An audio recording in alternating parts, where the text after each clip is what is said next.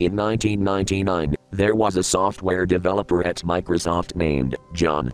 He was known for his exceptional skills and ability to bring life to operating systems. John had a reputation for creating stable and intuitive software, but he had a secret passion for experimenting with the darker side of technology. One day, John stumbled upon an old hard drive containing a mysterious file labeled Windows Codename Leviathan, an enigmatic operating system that was said to have been a project at Microsoft that would be a replacement for the ill-fated codename Helinum, its supposed predecessor. Intrigued by its enigmatic nature, he decided to delve into its contents, unaware of the horrors that awaited him. Windows Codename Leviathan had a very futuristic-looking user interface and had a very futuristic and AI-looking startup screen. It had two startup sounds. One of the startup sounds was the Windows 2000 startup sound, and the other one was a sound that sounded like a knife cutting through numerous fruits. Either way, the shutdown had a sound that sounded like crickets chirping at night.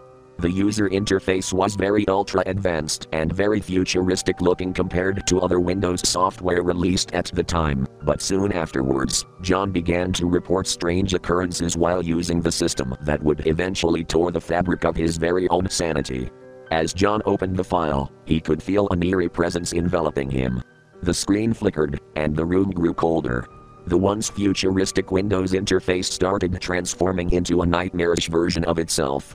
The icons twisted and contorted, their innocent appearance replaced by sinister images of familiar characters who were very distorted. Windows Codename Leviathan seemed to have a mind of its own, taunting John with its unfinished state. It whispered in his ears, promising him unimaginable power and knowledge if he could bring it to completion. Driven by curiosity and a thirst for the unknown depths that awaited within the fabric of the digital realm from beyond the screen, John couldn't resist the allure of its own horrors. Days turned into nights as John sacrificed his sleep and sanity to unlock the secrets of Codename Leviathan. He became obsessed, neglecting his very own personal relationships and losing touch with reality. The lines blurred between the digital world and his own existence as the gap became bridged. As John delved deeper into the dark corners of the operating system, he discovered hidden files containing the darkest secrets of humanity. The whispers grew louder, urging him to continue, promising him that once completed, Windows Codename Leviathan would grant him access to super-intelligent AI powers over the digital realm. The distorted figures from those disturbed operating systems appeared. The figures then spoke to him and said, "You should grab these capabilities for yourself, for you are ours now." But with every step forward, John could feel his own humanity slipping away. His once vibrant eyes became very hollow and pitch black, his skin grew pale, and his mind became consumed by the malevolent force within the operating system. Windows Codename Leviathan had become his own personal demon, feeding off his own life force. Eventually, John's loved ones noticed the drastic change in him. They begged him to abandon his obsession, fearing for his sanity and his life. But John was beyond explanatory reason. He was a shell of his former self, a puppet dancing to the tune of Leviathan's eerie grasp. One fateful night, as John sat in front of his ill-fated computer, completing the final lines of code, a blinding light engulfed him. Windows Codename Leviathan had finally achieved its desired form. But at what cost? John's body lay lifeless on the floor, his eyes forever locked in a vacant stare. The operating system, now fully formed, unleashed chaos upon the digital world.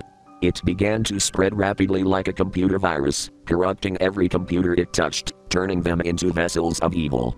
Microsoft therefore hired law enforcement officials and others to investigate in the operating system and to contain the operating system turned malevolent computer virus. They worked tireless to contain the system's grasp and to stop the computer infection from going towards every computer across the country. Fortunately, they eventually managed to finally get rid of the operating system by successfully opening up a file called death.exe, which will successfully uninstall the operating system and restore the computer back to its normal state. With the Windows Codename Leviathan virus being successfully destroyed completely, it became the embodiment of nightmares, haunting computer screens with its twisted interface and malevolent presence. Its victims had experienced inexplicable glitches, terrifying pop-ups, and unrelenting crashes. The digital world became a realm of fear and despair.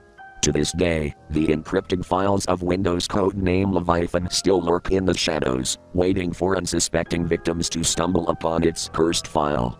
It still serves as the most dangerous and powerfully intelligent operating system that behaved like a super-intelligent AI.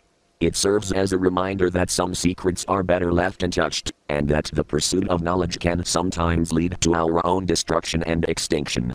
So beware, for if you dare to venture into the realm of Windows codename Leviathan, you may find yourself caught in the web of its malevolence, forever trapped in a never-ending nightmare. Even worse, it can even be capable of destroying human civilization altogether.